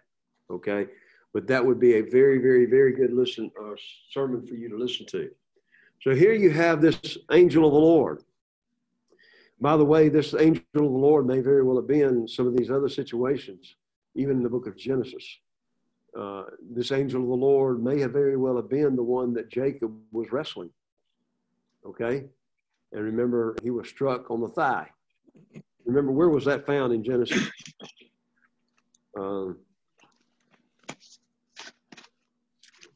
You just read it? Okay, you see, here he is. It's Genesis 32:22. And here he's not called an angel, but you see there in my version, in the New King James Version, it says chapter 32:24, Jacob was left alone and a man. And in my Bible, the man's capitalized. Okay, but it's not in the King James. Okay? All righty, so there's some things to think about. Notice if you look in verse 25. Now, again, it may not be, but it seems like in 24 and 25 and 26 and 27 and 28, every one of the male pronouns, okay, when he saw that he did not prevail against him, he touched the socket of his hip, and the socket of Jacob's hip was out of joint as he wrestled with him. And he said, let me go, for the day breaks. I will not let you go unless you bless me. He said, what is your name, Jacob? And he said, every one of those he's is capitalized in the New King James Version, which suggests that these translators seem to think that this, again, was Jesus in the flesh, in pre-incarnate form. We can look at this and study this all day long. I'm just showing you and emphasizing this to you up front so that you might be able to understand where some people are getting this idea and where it goes from there. And there are some that believe that, some that not. And again, some of you are mentioning that idea that you think you've heard that before. So again, Jody Apple's lesson maybe give you a little bit more understanding about that. All righty. And he sees this angel, and he looked, the bush was burning with fire, but the bush was not consumed. Now notice this angel of the Lord appears himself as a flame of fire. All righty? Now that says a lot. We think about the idea that he's coming again with flaming fire, taking vengeance on them, with his holy angels, as he emphasizes in the book of 2 Thessalonians. So the idea is that here you have, but the bush was not consumed with fire. And he said, I'm going to turn aside to see this great sight while the bush does not burn.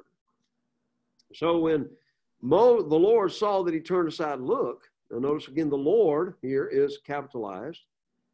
So again, this is Yahweh. God, so here you have both names, Yahweh and El, called to him and said, Moses, Moses. He said, here I am. Do not draw near this place. Take your sandals off your feet, for the place where you stand is holy ground. Now, what made it holy? God was there. Now, that again emphasizes to me that this angel of the Lord may very well have been Jesus. You can do your own study and you can come to your own conclusions about this, but wherever God is, that place is holy. Heaven is holy. Why? That's where God is. So, as you think about this, it was holy ground because he was there. And so he says, I am the God of your father, the God of Abraham, the God of Isaac, and the God of Jacob. Now, Abraham, Isaac, and Jacob were the patriarchs. And again, this is how the children of Israel would always identify themselves, being the descendants of Abraham, Isaac, and Jacob. And Moses hid his face, for he was afraid to look upon whom? God. Now, stop for a moment. He's looking at a manifestation of God in this burning bush that does not burn up, which is tied to the angel of the Lord. So Moses is believing, and again, he was hiding his face for he was afraid to look upon God. Now, I want you to remember that because later in the book of Exodus, we're going to see Moses say, I want to see your face. Exodus 34.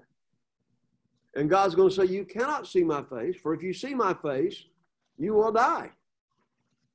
But he does allow Moses to see the back parts of God. Yeah, he walks by him and he sees the back parts of God. This is what is called, again, it's an anthropomorphism, and it's in other words, where God is a spirit, right? They that worship him must worship him in spirit and truth. So a spirit, Jesus will say, a spirit does not have flesh and bones as you see me have. Yet, over and over and over again throughout Scripture, you see God's eyes, you see God's hands, you see in Exodus 34 where he's going to see the back part of God, and we're sitting there like, and I think it's God, or may very well again be Jesus in this pre-incarnate form, allowing him to see him this way. Okay? So, as we look at that, that's possibly the way he's going to be able to see. And again, he was afraid to look upon God here at this place, but later he developed such a relationship with God, he asked to see God face to face. When the children of Israel are at Mount Sinai, there's thunders and lightning all over the place. And Moses goes up into that. But does he ever actually see God? No, because we've understand the Bible passages. No man can see God and live. Why? Because God is so holy. And yet again, we have Moses on Mount Sinai. We have Isaiah in Isaiah 6, where he's brought into the temple of God. And he sees the cherubim and all singing, or excuse me, the seraphim singing, holy, holy, holy is the Lord God. And he hid his face because he was afraid to see God. We see the same thing again in Ezekiel. Chapter 1, the cherubim. You know, the wheel in the middle of the wheel, that whole thing. We see it again in Revelation 3 and 4. No, I'm sorry, 4 and 5.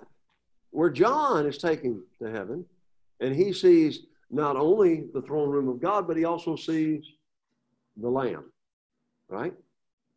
So these manifestations of God are God presenting himself in ways that man can understand. Okay? If he's a spirit, again, we're struggling, you know, and again, our minds kind of explode a little bit trying to understand that, but we're trying to understand God as he's revealing himself to us. All right. So the Lord says what? I have seen the oppression of my people who are in Egypt, and I've heard their cry because of their taskmasters and their sorrows. Notice he said, I've seen. That suggests he sees with a what? An eye, right? He hears. What does that suggest? He hears with his ears. So I have come down to deliver them out of the hand of the Egyptians and to bring them from that land to a good and large land, a land flowing with milk and honey, to the land of the place of the, okay? Somebody saying something? Okay. To the place of the Canaanites, Hittites, Amorites, Perizzites, Hivites, and Jebusites. That becomes a mantra too throughout the Bible.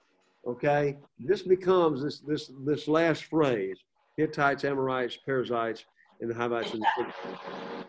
Okay? I want to remind you about that because what we see is this earlier back in Genesis, God says the iniquity of the Amorites is not yet full. So this is, he said, I'm going to bring you to that land. So the cry of the children of Israel has come to me. I have seen the oppression with which the children of Israel oppress them. Come now, I will send you to Pharaoh that you may bring my people, the children of Israel, out of Egypt. Okay, Moses, I'm going to send you to bring them out. Now, earlier, I think he did strike a blow for freedom. Now, 40 years later, he said, I'm not your guy, God. I'm not the fellow. Sometimes for us to be used by God, we have to be humble. And sometimes we think we can do it, you know, especially as I said, as we grow older, we become more humble because we realize what we can and can't do. And I think that's the case with Moses. But it also says a lot about Moses' stamina. If he's 80 years old now at this time, He's about to lead the children of Israel out. And the Bible, or the chapter on Moses' life is going to close with saying that his strength did not abate one single solitary bit. That at the age of 120, he was still able to do what needed to be done. Wow. Yeah, wow. That's amazing in and of itself as well, isn't it? So, he says, who am I that I should go to Pharaoh?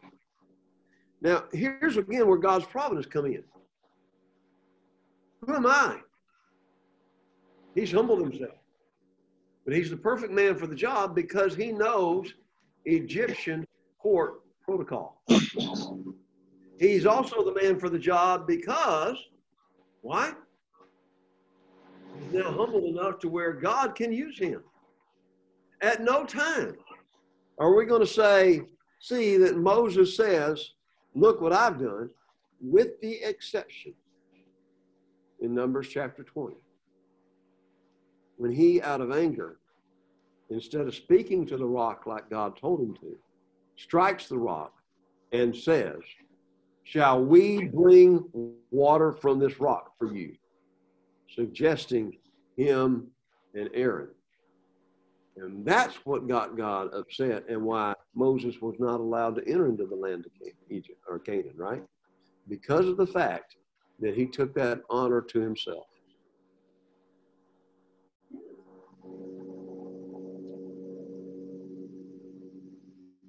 Yeah, I'm not sure exactly where that's found. Not off the top of my head. I'll try to find it. Maybe you could find it this week, but he was a very meek man. He was the meekest man. And I think I want to say it's whenever his brother and sister challenged him.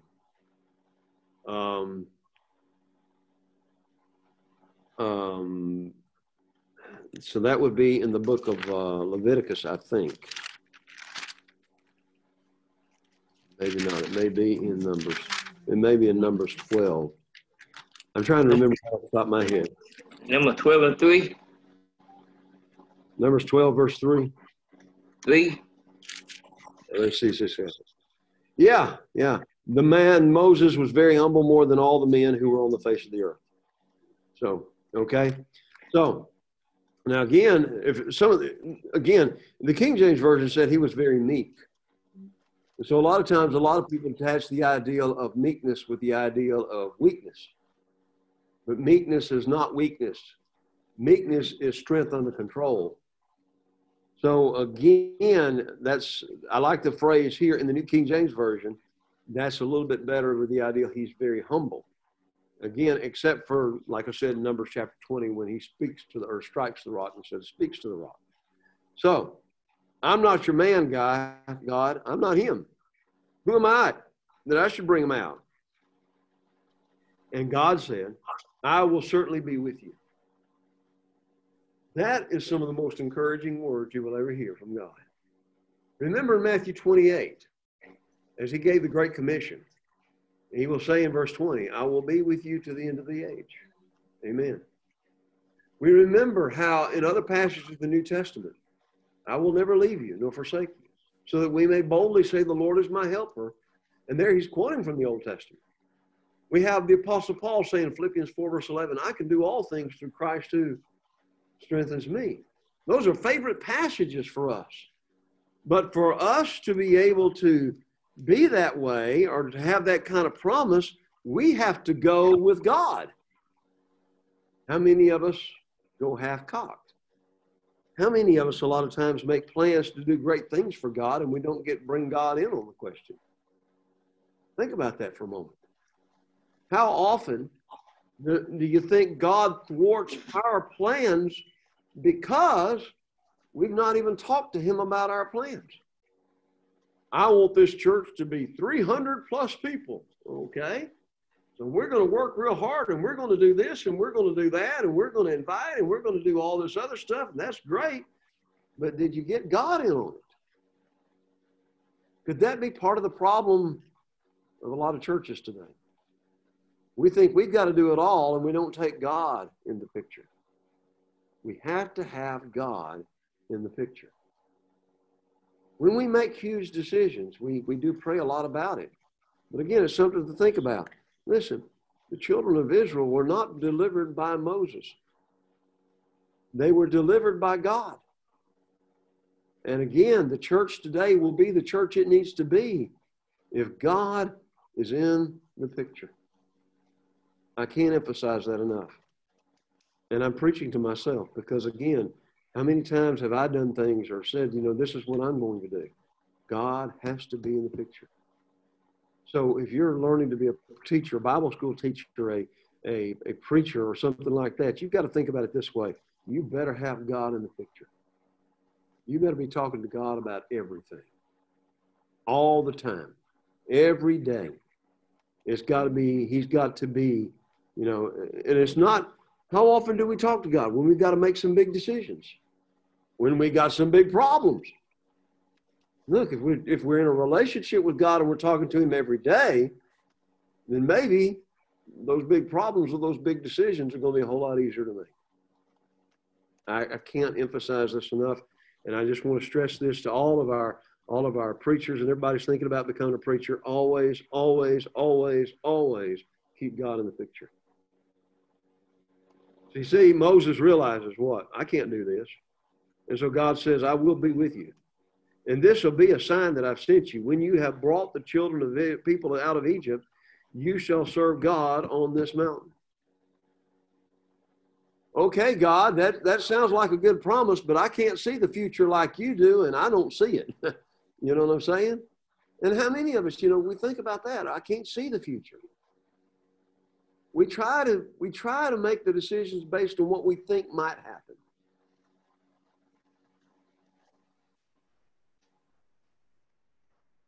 But we can't.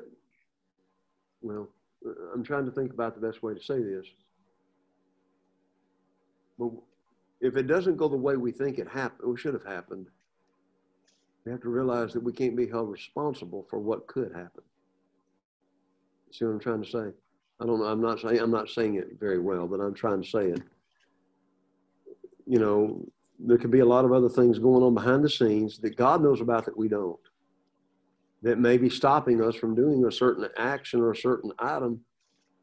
And this goes back to God's providence again. And this goes back to the immutability, the fact that we don't understand everything about God. So we just have to live by faith and say, okay, Lord, that's not the way I'd planned to do it, but that's okay. If that's what you want me to do, that's what I'll do. So he says, and even though he couldn't see it, he said, here's going to be the sign. Here's going to be the thing. You and all the children of Israel are going to be around this mountain. Well, before Exodus is over, they're going to be all around the mountain again. But Moses would have never thought it was going to happen the way it had happened. Here's another thing. Let God use you. Let God use you with your abilities, your talents that you have at that moment in time. Let God use you. And then when those great surprises happen, revel in God's glorious power. Okay? Hey, Tommy. Yeah. Moses has the same problem that we have many times. We need to get ourselves out of the way. That's exactly right. And that's what I see God helped him do those 40 years on the backside of the desert. Yep. Yeah. Yeah.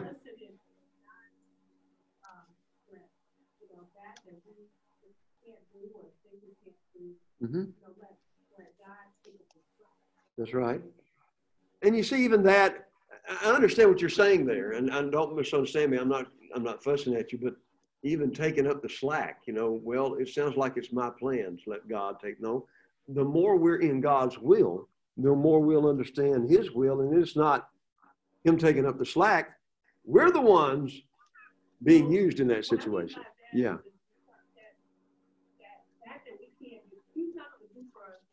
That's exactly right. That's exactly right. Mm-hmm. God's going to take it. That's it. Yeah. And I understand what you're saying, and I hope you didn't think I was trying to fuss at that no, but you see what I'm trying to say. But sometimes we do have that attitude. Well, I'll do my part. God better do his. No. Let's get this right. Let God do and use us the way he wants to use us. And then it's going to turn out the way God wants it. Hey, Tommy. Mm-hmm. He will take care of it. Yeah. Brother? How many times in the Bible does God say, if you will do, I will do? He's always done his part when we've done our part. That's exactly right. Always. And so that emphasizes to us all the more how important it is that we get back to doing what we're supposed to be doing instead of doing what we wind up doing a lot of times. Using our thoughts, our ways to build a church when God's already given us, here's the way I want it done. Here's the way it'll work. You preach the gospel. You share it. You go out there and you take care of the widows, the orphans. You take care of the homeless. You try to do what you can to help those in need every way you can. That's what I want you to do. But I figure if we can hire the right preacher at the right time, then we'll explode. No.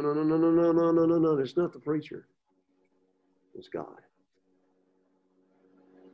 So God said, I'll be with you. So Moses said to God, well, when I come to the children of Israel and you say to them, the God of your fathers has sent me to you, and they say to me, what is his name? Now, here, notice this phrase, verse 13. What is his name? They're going to want to know. That's right. You're exactly right. I am what I am. Okay? And the thing is, again, the name is the person. The name identifies the person. What shall I say to them? And he says, I am who I am. Let's unpack that for just a moment. What does that mean? I am who I am. I'm everything, number one. So he is our all in all. What else?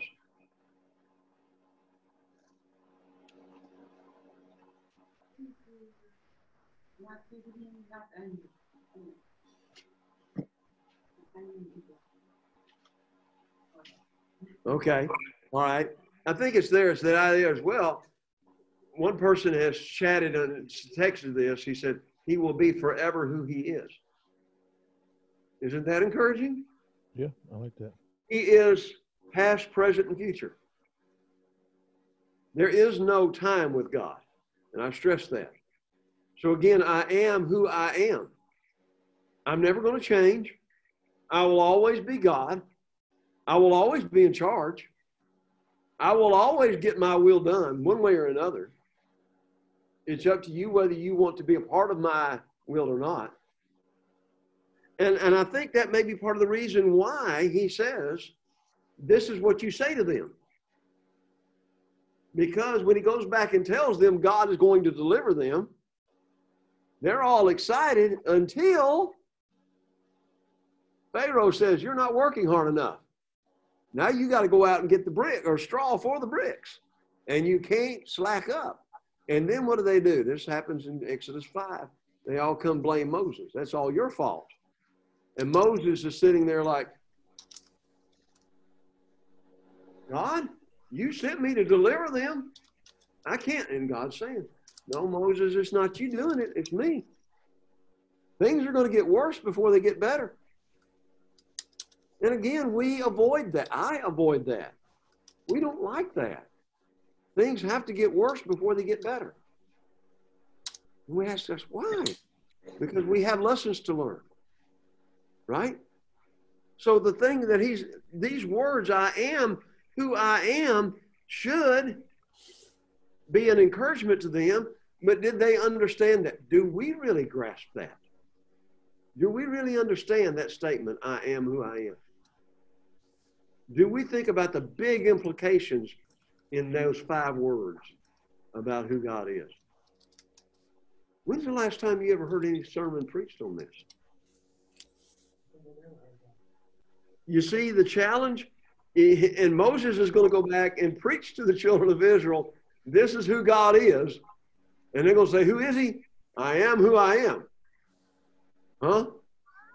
What? What does that mean? How's that going to play out? Well, he's the God who's always there. He's the God who is unchanging. He is the God that's going to do what he said he's going to do. Even though things are going to get worse before they get better, God is still going to do what God said he would do. Now, isn't that encouraging? And shouldn't that bring comfort to our hearts? And he said, you shall say, I am has sent me to you. You tell the children of Israel, the Lord God of your fathers Abraham, the God of Isaac, and the God of Jacob. Now, you see one thing about them, because they stayed where they were in Egypt, I know that believed that they may have been influenced by the Egyptian gods, but they were still a race of people for themselves. And all of them could sit back and say, well, if we don't understand anything else, we do understand that God made a promise to our forefathers to bless us. And now he has blessed us with possibly 2 to 3 million people in the land of Egypt, right? But you see, we're still having problems. So how in the world is he going to really bless us? Is this really a blessing? Is that the question? And he said, this is my name forever, and this is my memorial to all generations. We really need to grasp and understand what he means when he says, I am who I am. Because this defines who God is. So one of the great things you could possibly do is chew on that for a few minutes and think on that. I'm going to sit down for a moment and look at try to remind myself of what Brother Roper said about this. And when he says, I am who I am,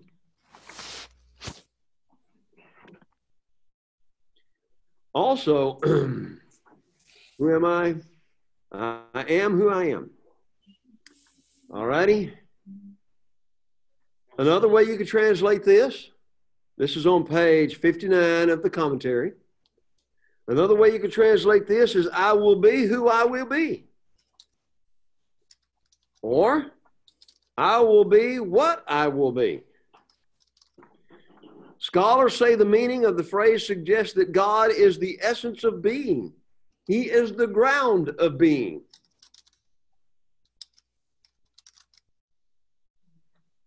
So again, he's emphasizing he wants to be known by this name.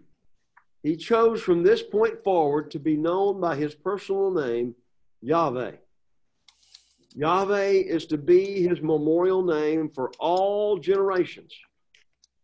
The New Revised Standard Version says, this is my name forever, and this is my title for all generations. So if you want to do a great study to help build yourself up, this is one. Because again, this God is the God that's still in charge. This God is the God that's still going to do what he said he was going to do. It is. The thing includes every characteristic of God that we've studied about the last 2 class lessons. And by the way, I've just barely touched the hem of the garment. Because again, if we really studied all the details of God's holiness, all the details of God's power, all the details of his knowledge, all the details of his wisdom, all the details of his forgiveness, all the details of everything else, let me ask you this question. Let's think about this for a moment. Can we really understand, and I mean really understand, how God forgives us, or why? To be able to understand that, we'd have to understand how much he loves us. Can we really understand that? No. That's the thing that I keep thinking about. You know, when we talk about love, people try to equate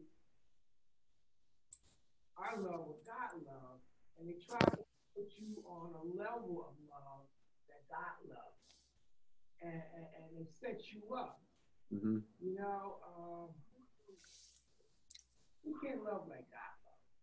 Well, but yet at the same time, we have to as much as we possibly can. Yeah. We will never be perfect in that love. I understand that. Not yet.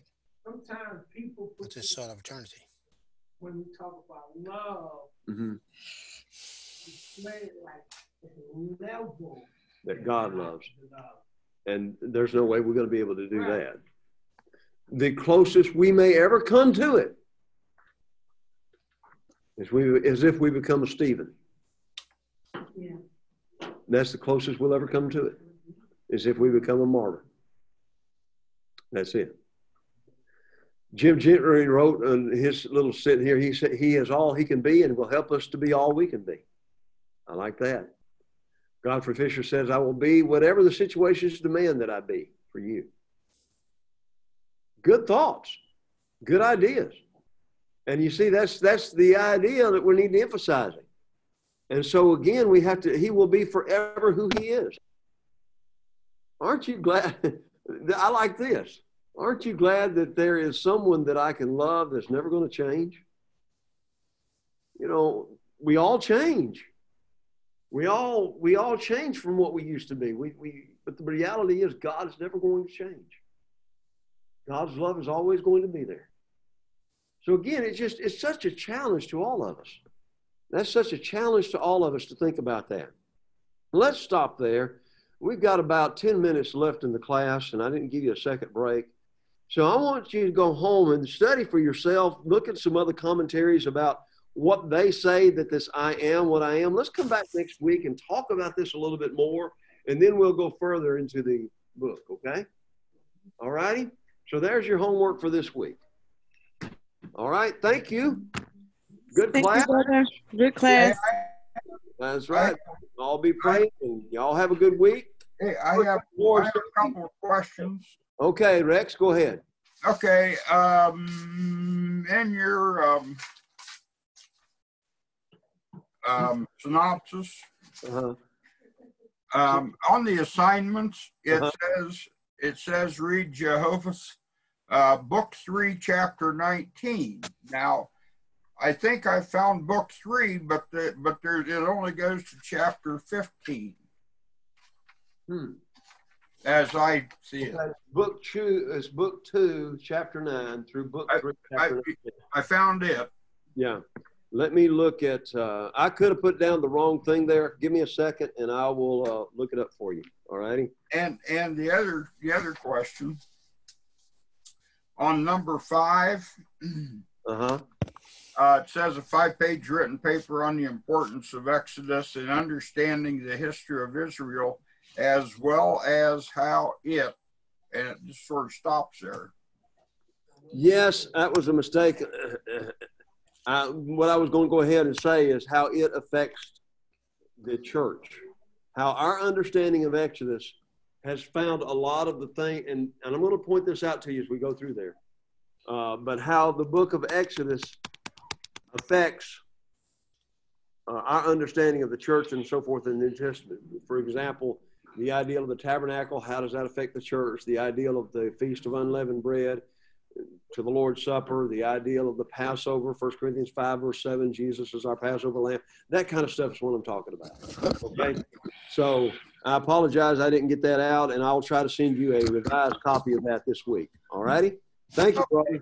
I thought I had corrected that, but obviously I didn't.